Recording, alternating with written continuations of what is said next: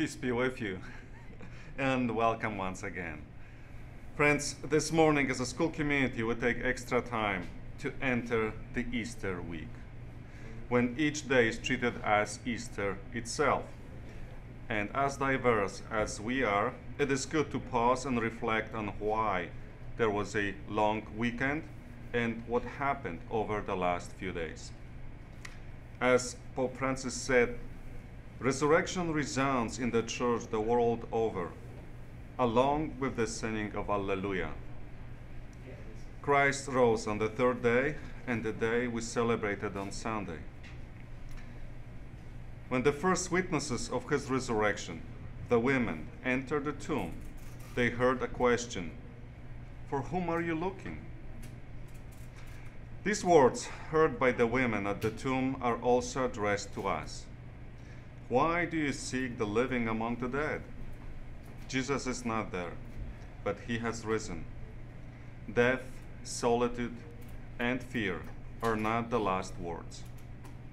However, there is a word that transcends them, a word that only God can speak. It is the word of the resurrection. Christ is truly risen. Alleluia. Now, great for the gift of life and for the empty tomb, let us begin. In the name of the Father, of the Son, the Holy Spirit. Amen. O God, who through your Son Jesus have conquered death and unlocked for us the path of eternity, grant, we pray, that we who keep the solemnity of Lord's resurrection may rise up in the light of life. Amen. Now let us listen to the word of God proclaimed by Giselle. A reading from the Gospel according to St. John. Early on the first day of the week, while it was still dark, Mary Magdalene came to the tomb and saw that the stone had been removed from the tomb. So she ran and went to Simon Peter and the other disciple, the one whom Jesus loved, and said to them, "They have taken the Lord out of the tomb, and we do not know where they have laid him." Then Peter and the other disciple set out and went toward the tomb. The two were running together, but the other disciple outran Peter and reached the tomb first. He bent down to look in and saw the linen wrappings lying there, but he did not go in. Then Simon Peter came, following him, and went into the tomb. He saw the linen wrappings lying there, and the cloth that had been on Jesus' head, not lying with the linen wrappings, but rolled up in a place by itself. The other disciple, who reached the tomb first, also went in, and he saw and believed, for as yet they did not understand the scripture, but that he must rise from the dead. Then the disciples returned to their homes. But Mary stood weeping outside the tomb. As she wept, she bent over and looked into the tomb. And she saw two angels in white sitting where the body of Jesus had been lying, one at the head and the other at the feet. They said to her, "Woman, why are you weeping?" She said to them, "They have taken away my Lord, and I do not know where they have laid him." When she said this, she turned around and saw Jesus standing there, but she did not know that it was Jesus. Jesus said to her, "Woman, why are you weeping? Whom are you looking for?" Supposing him to be the gardener, she said to him, "Sir, if you have carried him away, tell me where you have laid him, and I will take him away." Jesus said to her, "Mary." She turned and said to him in Hebrew, "Rabboni." Thank you, Giselle. You see, dear friends, if it wasn't for the resurrection of Christ, then Christianity in all its form would not survive. So why does the resurrection of Christ matter? Let us take a few minutes and hear about it from Bishop Robert Barron.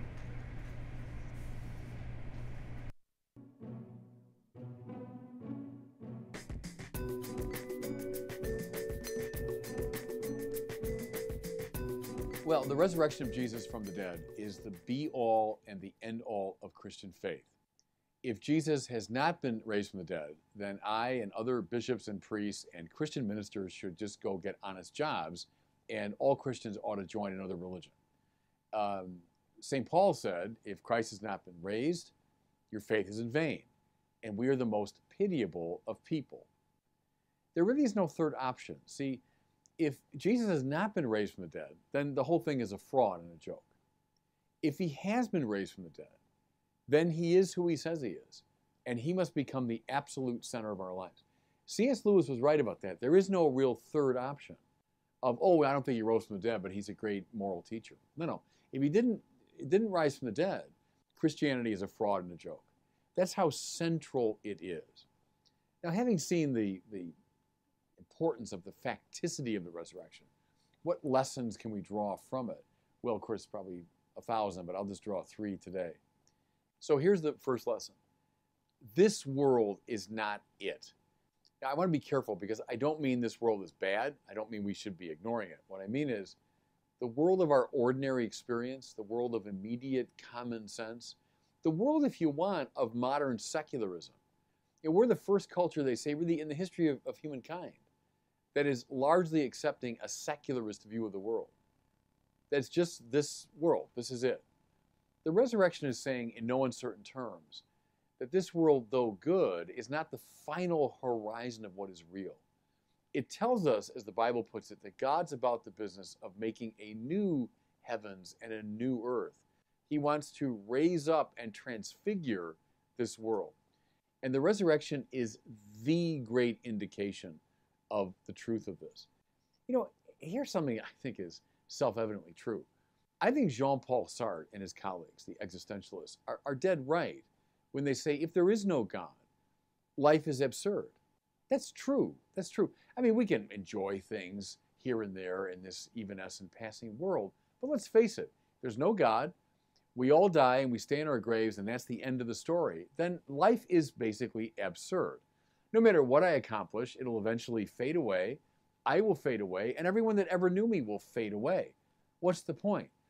Being a morally upright person, you say, well, that's important. Well, I guess, but, you know, so someone suffers and dies, I don't do anything about it. The world looks on with utter indifference, and then eventually we all fade away, and then the world fades away. Who cares? Who cares?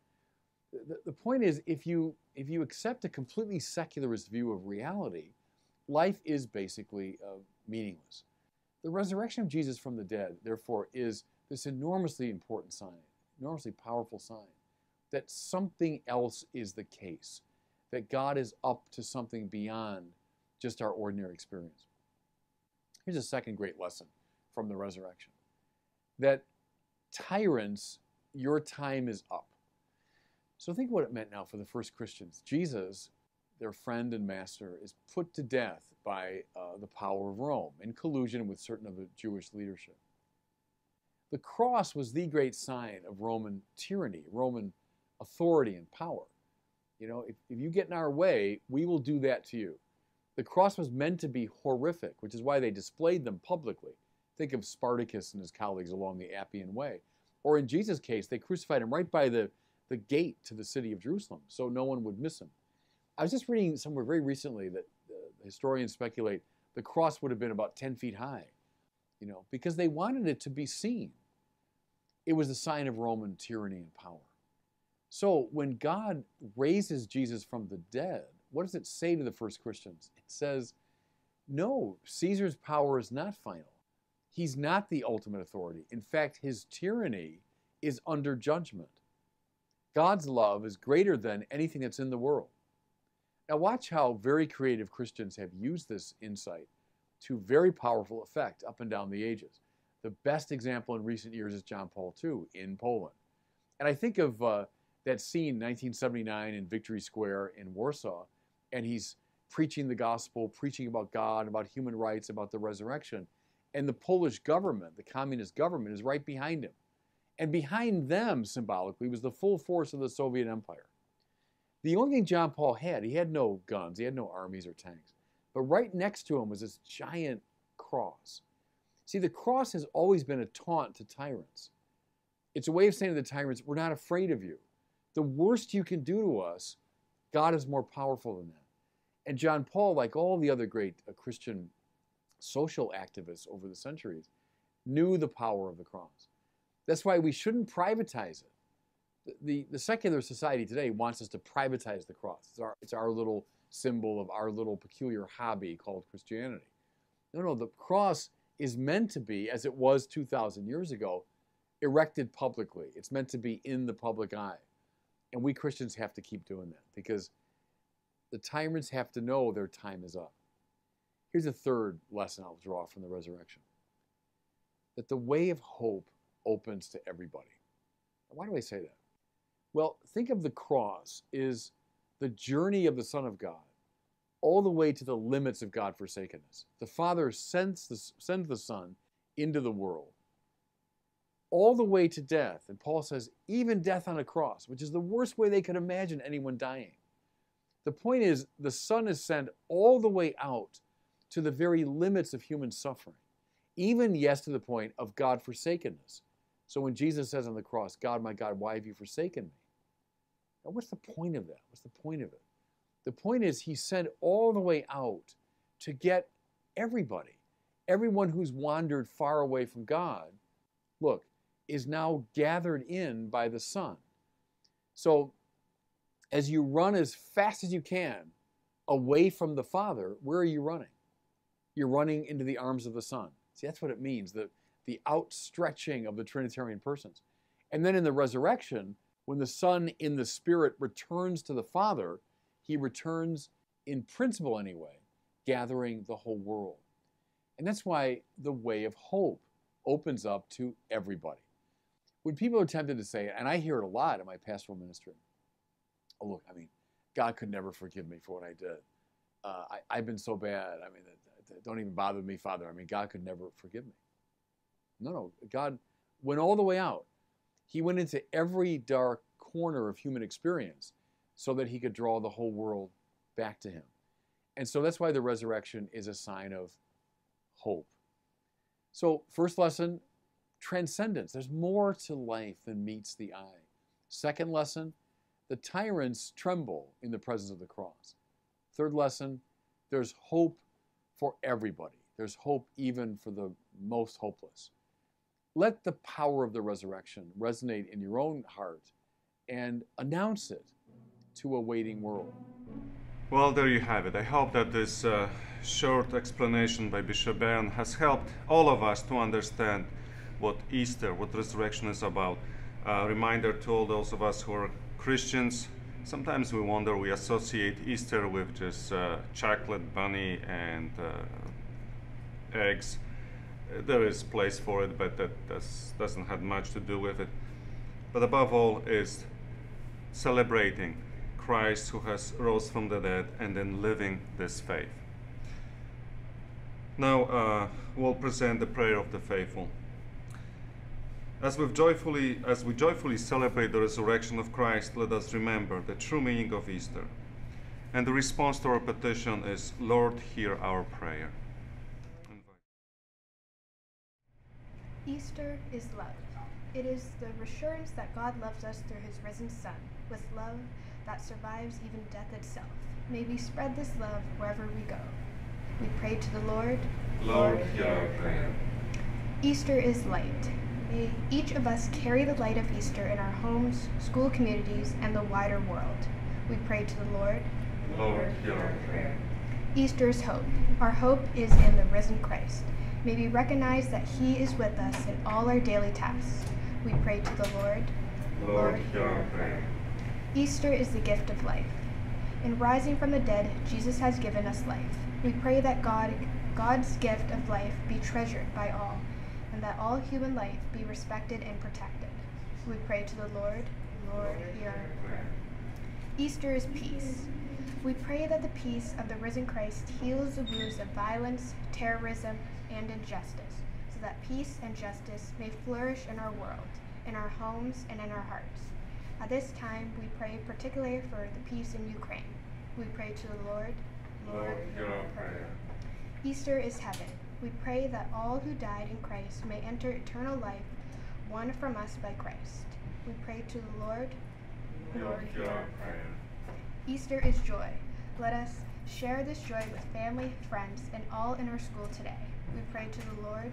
Lord, hear our prayer. We, joyful hearts, we bow our heads and remember in silence our own intentions and intentions of those who have asked for our prayers. We pray to the Lord. Lord, hear our prayer.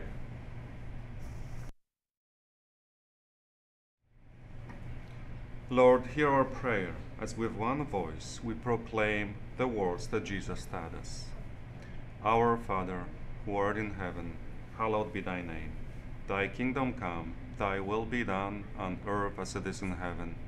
Give us this day our daily bread, and forgive us our trespasses, as we forgive those who trespass against us. And lead us not into temptation, but deliver us from evil. Amen. Loving God, hear the prayer of your people as we celebrate with joy the resurrection of your Son, and grant to all humanity the peace that makes us live as one body. And whatever we do, in word and in deed, may we do everything in the name of Jesus, our Lord. Amen. May the risen Lord bless us, protect us from all evil, and bring us to everlasting life. Amen.